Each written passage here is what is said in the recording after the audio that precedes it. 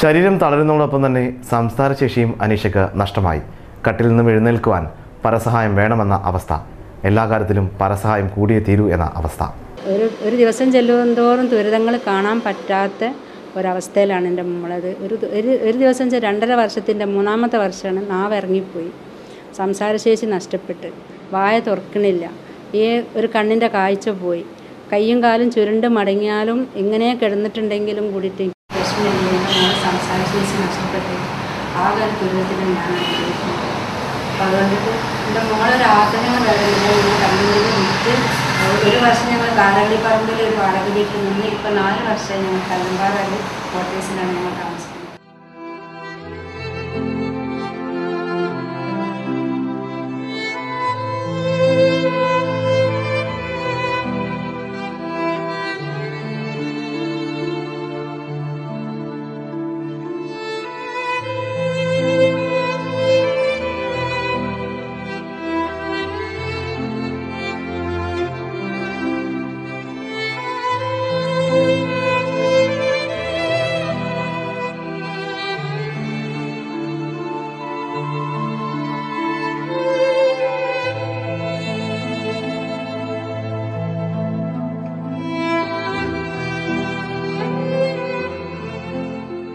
സമീപകാലത്താണ് അനിഷയെ വിദഗ്ധ ചികിത്സക്കായി അമൃത ആശുപത്രിയിൽ പ്രവേശിപ്പിച്ചത്.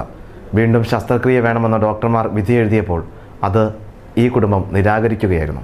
എൻ്റെ മോളെ സംസാരശേഷി കിട്ടും എന്നുള്ള ഉദ്ദേശത്തിൽ ഞാൻ ഇവിടെ നിന്നൊക്കെ വിട്ടുപോയി. ലാസ്റ്റ് അമൃതയിൽ ഞാൻ കൊണ്ടുപോയി. അമൃത ഹോസ്പിറ്റലിൽ പോയാൽ എൻ്റെ മോൾക്ക് സംസാരശേഷിയെങ്കിലും കിട്ടും എന്നുള്ള ഉദ്ദേശത്തിൽ പോയി. ഞങ്ങൾ 18 ദിവസം അമ്മൻ്റെ ഹോസ്പിറ്റലിൽ ഞങ്ങൾ നിന്നു. പക്ഷേ എങ്കിലും ഡോക്ടർമാർ എല്ലാ ടെസ്റ്റും എല്ലാ ചികിത്സകളും കഴിഞ്ഞതിന് ശേഷം ഒരു അനസ്തേഷ്യ ചെയ്തിട്ട് നമുക്ക് നോക്കാമെന്ന് പറഞ്ഞപ്പോൾ എൻ്റെ മോളെന്നെ എഴുതി കൊടുത്തു. എനിക്ക് തിരിച്ചു വരവുണ്ടോ എന്ന് ചോദിച്ചപ്പോൾ തിരിച്ചു വരവിലേക്കുള്ള 1% പോലും ഡോക്ടർമാർക്ക് ഒരു ഉറപ്പില്ല. പക്ഷേ അവിടെ 18 ദിവസം ഞങ്ങൾ നിന്ന് എല്ലാ ടെസ്റ്റുകളും എല്ലാ കാര്യങ്ങളും എല്ലാം ഫ്രീ ആയിട്ട് തന്നെങ്കിലും കൂടിയിട്ട് പക്ഷേ ഒരു തീരുമാനത്തിൽ എൻ്റെ മോളെ രോഗം എന്താണെന്നുള്ളത് അവർക്ക് തിരിച്ചറിയാൻ പറ്റില്ല.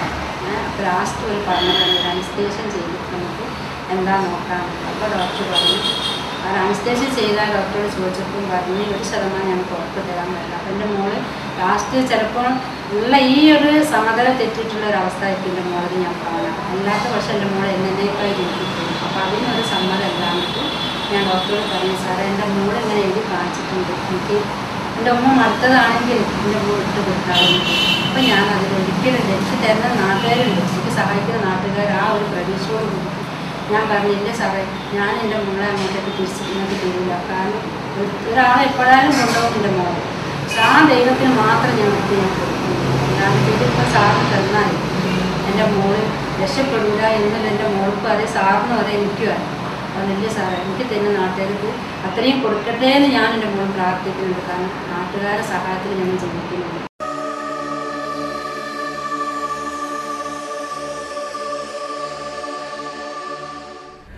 ചികിത്സാ ചിലവിനായി സ്വന്തമായി ഉണ്ടായിരുന്ന കിടപ്പാടം വിറ്റു. കല്ലമ്പാറയിലെ വാടക വീട്ടിലാണ് ഈ കുടുംബം താമസിക്കുന്നത്. സന്മനസ്സുകളുടെ സഹായമുണ്ടെങ്കിൽ സ്വന്തമായി ഒരു വീടാണ് ഇവരുടെ ആഗ്രഹം. എൻ്റെ മകൾക്ക് ആകെ ഒരു ആഗ്രഹം, ഒരു മരണം, ഈ കിടന്ന് മരിക്കാനുള്ള ഞങ്ങൾക്കൊരു വീടില്ല. ആ ഒരു വീടിന് ഇത്രയൊക്കെ ഞാൻ നടന്നിട്ട് എനിക്കൊരു വീടായിട്ടില്ല. അപ്പോൾ വാടക വീട്ടിൽ നിന്ന് ഒഴിഞ്ഞിട്ട് ഒരു വീട്ടിൽ സ്വന്തമായിട്ടൊരു ചെറിയ വീടിൻ്റെ അടുത്തോട്ട് താമസിക്കണം എന്നൊരാഗ്രഹം, ഒക്കെ സംസാരം കിട്ടിയിട്ട് ഉമ്മാന്ന് വിളിക്കണം എന്നുള്ളൊരാഗ്രഹം, അതിൽ ഞാൻ ഈ ഹോസ്പിറ്റലിൽ വരുന്നു. പക്ഷേ അതെനിക്കൊന്നും നടക്കുന്നില്ല. ഇനി ലാസ്റ്റുള്ളൊരാഗ്രഹം എൻ്റെ മോൾക്കൊരു വീട് വേണം. കിടന്ന് മരിക്കാൻ ഞങ്ങൾക്ക് ഈ വാടക വീട്ടിൽ ഞാൻ 2 സ്റ്റെപ്പ് മോളോട് കയറുന്ന ഒരു വാടക വീട്ടിൽ 4 വർഷമായി. മകളെല്ലാം രോഗി. പക്ഷേ ഞാനാണ് എൻ്റെ മകളെ കൊണ്ട് നടക്കാൻ പറ്റാത്തൊരവസ്ഥയിൽ എല്ലാ സമതലും എനിക്ക് തെറ്റി. എൻ്റെ മനസ്സിൽ നിയന്ത്രണം വിട്ടിട്ട് എൻ്റെ മകൾക്ക് കിടക്കാനൊരു കിടപ്പാടം ആവണേ എന്നുള്ളൊരു പ്രാർത്ഥനയോട് കൂടിയിട്ടാണ് ഇപ്പം എൻ്റെ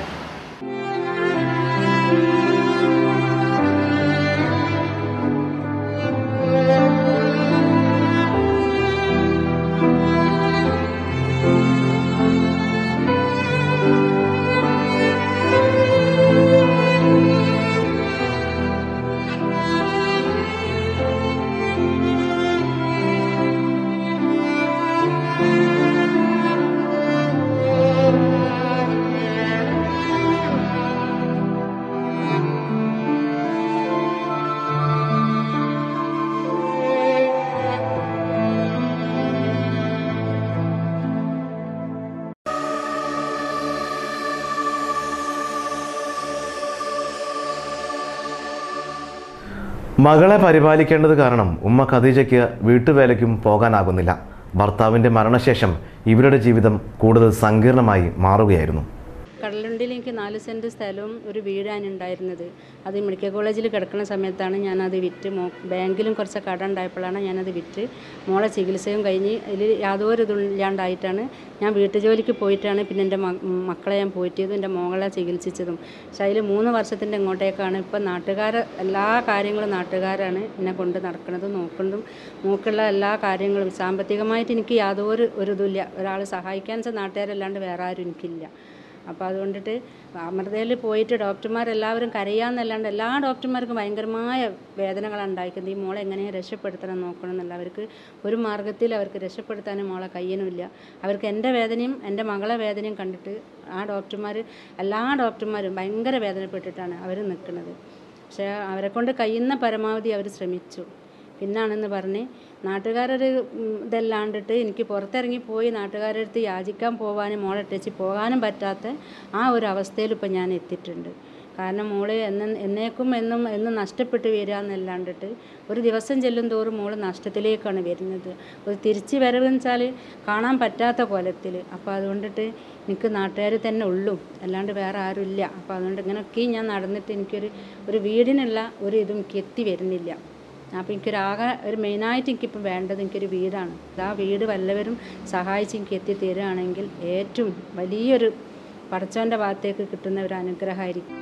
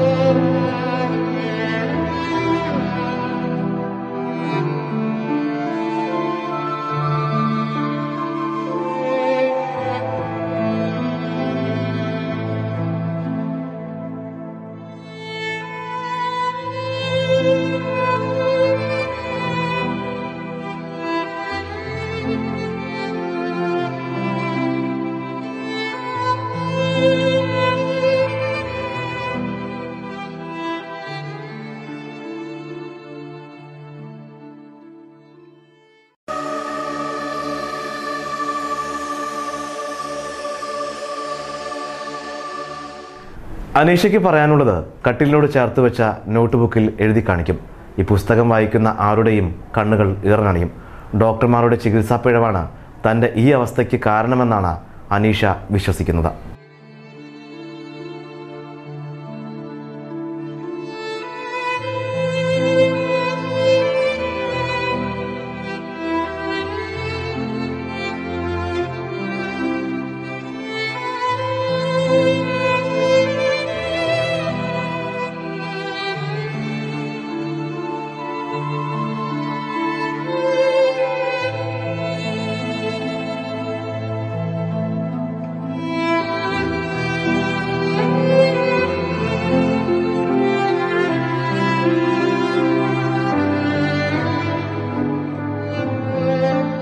എല്ലാവർക്കും എഴുതി കൊടുക്കും. ആകെ 2 വിരലാണ് എൻ്റെ മകൾക്കുള്ളത്. ആ 2 വിരലുകൊണ്ടാണ് അവളെ വിശപ്പുകളും അവളെന്താ വേണ്ടത് വെച്ചാൽ 2 വിരലുകൊണ്ടാണ് അവൾ കാണിച്ചു തരുന്നത്.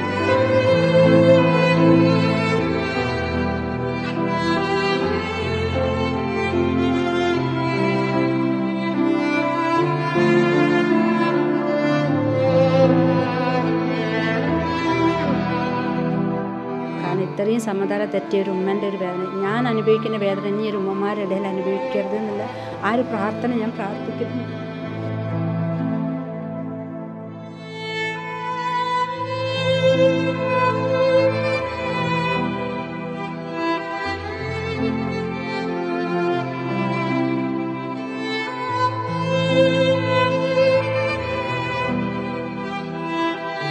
കാരണം ഉപ്പ മരിച്ചെങ്കിലും കൂടിയിട്ട് ഇന്ന് വരെക്കും എനിക്കൊരു ബുദ്ധിമുട്ടുണ്ടായിട്ടില്ല. കാരണം നാട്ടുകാരുണ്ട്, എനിക്ക് അധ്വാനിക്കാൻ പോകാൻ പറ്റലുണ്ട്. പക്ഷെ ഞാൻ അനുഭവിക്കുന്ന ഈ ഒരു വേദനകൾ ഇനി ഒരു ഉമ്മമാർ അനുഭവിക്കരുത്. അത്രയും ഒരു വേദനയിൽ ഞാനൊന്ന് അനുഭവിച്ച് ഞാൻ പോരുന്നത്. ഒരു തുള്ളി കണ്ണുനീര് എനിക്ക് വരാനുള്ള കഴിവില്ല, കാരണം എൻ്റെ തലച്ചോറിൽ വെള്ളമില്ല. പക്ഷെ എൻ്റെ വിഷമങ്ങൾ മനസ്സിലിട്ടിട്ട് ഞാനത് ഒതുക്കി തീർക്കണം. അങ്ങനെ ആയി ഞാൻ എന്തെങ്കിലും ആവോ, ഞാൻ മരിക്കുമോ, എൻ്റെ മോളെ ഇട്ടിച്ചിട്ട് ഞാൻ പോവോ എന്നുള്ളത് ചിന്തിക്കുമ്പോൾ അപ്പം തന്നെ എനിക്കൊരു മറുപടി തരുന്നുണ്ട് മനസ്സിലില്ല.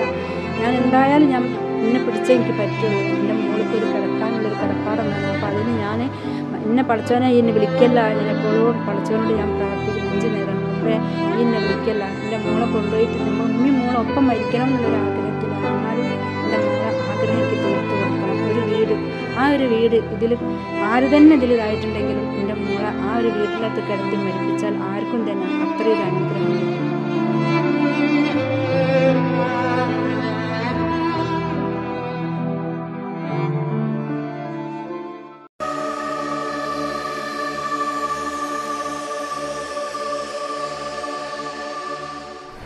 നന്മ പറ്റാത്ത സന്മനസ്സുകളുടെ സഹായം കൊണ്ടാണ് ഈ കാലം അത്രയും ഭക്ഷണവും ചികിത്സാ കാര്യങ്ങളും നടന്നു പോയത്. പെയിൻ ആൻഡ് പാലിയേറ്റീവിൻ്റെ വളണ്ടിയർമാർ വീട്ടിലെത്തി അനീഷയെ പരിപാലിക്കാറുണ്ട്. പെയിൻ ആൻഡ് പാലിയേറ്റീവിൻ്റെ പറവ കോളേജിലത്തെ എല്ലാ ഡോക്ടർമാരും എല്ലാ സിസ്റ്റർമാരും ഇവിടെ വരലുണ്ട്. മോൾക്ക് ഇവിടെ വെച്ചിട്ട് ഗ്ലൂക്കോസ് കയറ്റാലും എല്ലാ ചികിത്സകളും പിന്നെ അവർക്കിപ്പം വന്ന് കാണാൻ പറ്റാത്തൊരു അവസ്ഥയിലായിട്ടുണ്ട്. അവരിപ്പോൾ കട്ടിൽ, വാട്ടർ ബെഡ് എല്ലാം അവരിന്ന് സംഘടിപ്പിച്ച് തന്നിട്ടുണ്ട്. അവർ മാസത്തിൽ ഒരിക്കൽ വരുന്നത് 2 പ്രാവശ്യം ഒരു വരുന്നുണ്ട്. എല്ലാ ദിവസങ്ങളിലും തന്നെ അവർ വിളിച്ച് അന്വേഷിക്കുന്നുണ്ട്. പെയിൻ ആൻഡ് പാലിയേറ്റീവിൻ്റെ എല്ലാ സിസ്റ്റർമാരും ഡോക്ടർമാർക്ക് വരുന്ന മോളെ കാണാൻ പറ്റാത്തൊരവസ്ഥയാണെന്ന് എന്നോട് പറയലും. കാരണം അനീഷനെ ഞങ്ങൾക്ക് കാണാൻ പറ്റില്ല. അനീഷൻ്റെ സങ്കടം ഞങ്ങൾക്ക് കണ്ടുകൂടാ.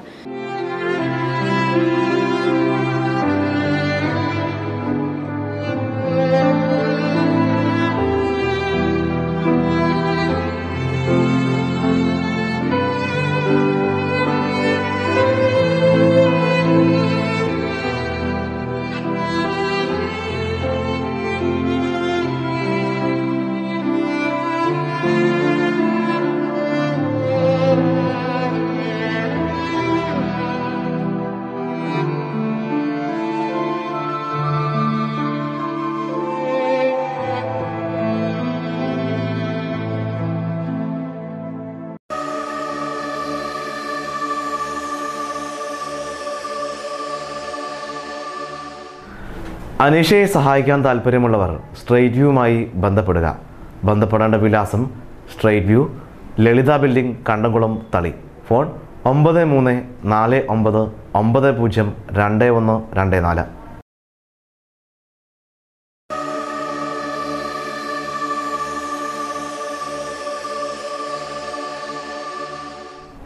മറ്റൊരു വിഷയമായി സ്ട്രെയിറ്റ് വ്യൂ വീണ്ടും വരുന്നതുവരെ നമസ്കാരം.